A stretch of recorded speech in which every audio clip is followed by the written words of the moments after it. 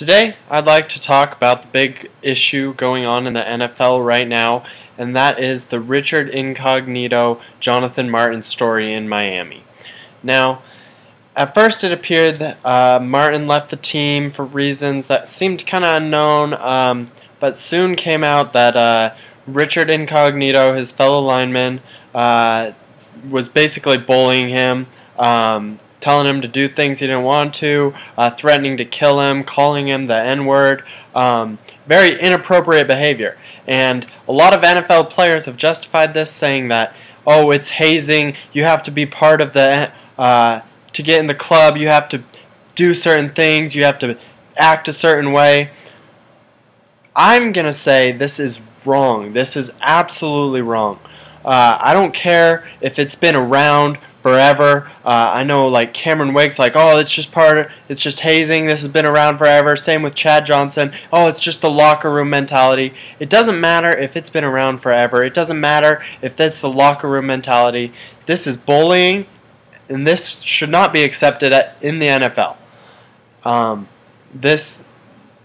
You should be able to go to work doing something you love.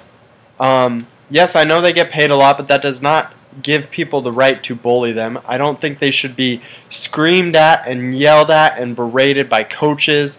I don't think that there should be a hazing process to get into the club. Why should you have to act cool to fit in, to be part of the NFL? That's not right. This is not middle school. This is a profession. This is a very well-paying profession, but they should be treated like people. They are still employees. They are still human beings, and they should be treated like that. And so this whole NFL culture of locker room mentality, it needs to stop, and it needs to stop now. If the NFL does not act soon, I think there's big problems here. They need to come down, make a statement saying that this type of behavior will not be accepted, change the culture of the NFL. Because you can tell that NFL players are not that upset about this, and they should be.